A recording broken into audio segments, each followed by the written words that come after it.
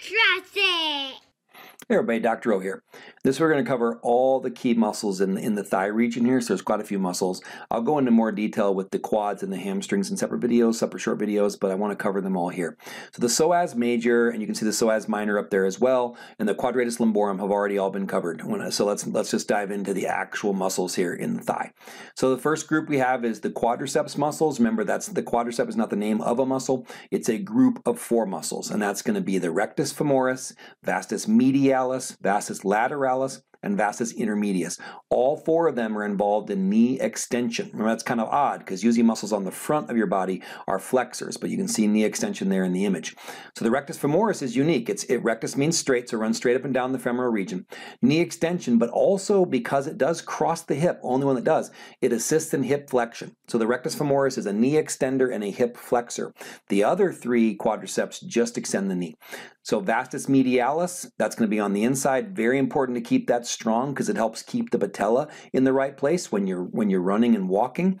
A very common problem, especially in women, because of the larger Q angle due to the wider pelvis. The patella can start to track to the outside and rub on the femur, and it can cause a lot of pain and snapping and popping in the knee. Again, get that evaluated if you have those issues, but perhaps strengthening the inside of your thigh will help pull that back in place. Saw that with countless patients. So that's the vastus medialis, and specifically what's called the VMO, or vastus medialis oblique fibers, right down there at the bottom. I'll circle it for you. So that's the vastus medialis. Vastus lateralis on the outside also extends the knee. Then you cannot see the vastus intermedius here. I would have to pop the rectus femoris off. So right in the middle, between the vastus medialis and lateralis, you have the vastus intermedius. Okay, sartorius means tailor's knee, longest muscle in your body. Imagine, taking your right ankle and sitting it on your left knee. Flexion and external rotation of the right hip would allow you to do that. So that's where the name comes from. So flexion and lateral or external rotation. Tensor fascia lata, its name comes from the fact that it has a really long, really big tendon. It fuses with the tendon of the gluteus maximus to make the IT band or iliotibial band. If that's real tight, especially in runners, it'll cause lateral knee pain. So the function of the tensor fascia lata, though, is flexion and medial or internal rotation of the hip. Then you have your 2 major adductors. I'll show you all of them in the next slide. Adductor longus and adductor magnus are both involved in hip adduction. I'll come back to that. Gracilis is the most medial muscle there in the thigh, and it's involved in a little bit of knee flexion, but also hip adduction. Then you have that little tiny pectineus there is also one of your groin muscles, one of your adductors, hip adduction. Here we've removed all the other muscles, and now you can see the 3 key adductors.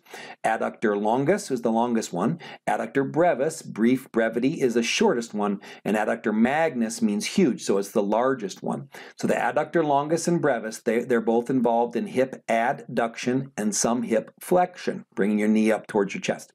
Adductor magnus, though, has so many insertion points. It's involved in hip adduction, but also flexion and extension of the hip. So that's kind of cool. It's a really big muscle down there. All right, now we're looking at the back of the leg, and we have the 3 gluteus muscles. So remember, if you see a major, expect another muscle called a minor, but in this situation, there's 3. So we have a gluteus maximus, which is the biggest one, minimus, which is the smallest one, and medius, which is right in the middle. All right, so the gluteus maximus, it's cut away here, but your large gluteal buttock muscle, it's a hip extender, so it extends the hip. Gluteus medius and gluteus minimus, they're both hip abductors. So the gluteus medius being the most important one there.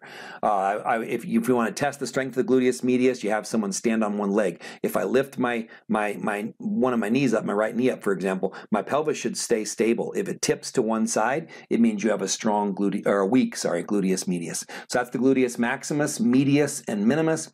Then you have the hamstrings. That's not a muscle, it's a group of 3 muscles. The biceps femoris, semimembranosus, and the semitendinosus. So you can see here the biceps femoris is called that because it has 2 heads, a long and a short head. Semimembranosus and semitendinosus, you can see both of them as well. Semitendinosus has the longest tendon running down to the knee. That's how I identify it. And then semimembranosus does have a big, more membranous tendon near the ischial tuberosity, but you can't see it unless you pull all the other muscles away. So it's probably easiest just to remember them from lateral to medial or medial to lateral. But that's the biceps femoris, semimembranosus, and semitendinosus, all involved in flexion of the knee. Okay, that's all the key muscles of the femoral thigh region you need to know. I hope this helps. Have a wonderful day. Be blessed.